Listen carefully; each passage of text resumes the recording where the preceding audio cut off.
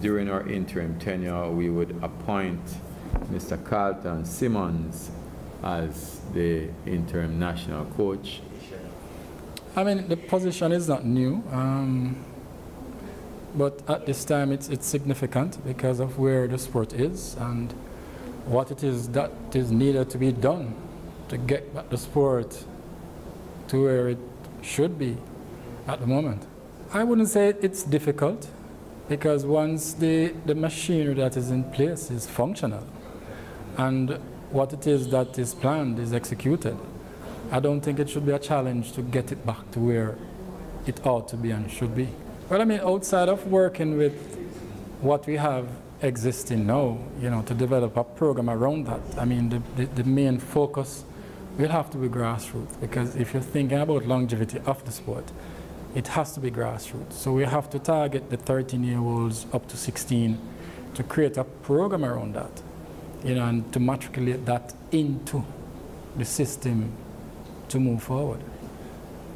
Well, what I'll be doing is there's going to be a summer camp to target youngsters to have a talent ID program within that summer camp to try and find talent, whether it be a sprinter, an endurance rider, and to see how best we can incorporate those youngsters into a racing program to keep them functional and occupied and to keep them focused. If we have our own velodrome, we can actually stay home and train, and it will be much easier and more cost effective for us. So looking forward to that, and hope it will come to fruition.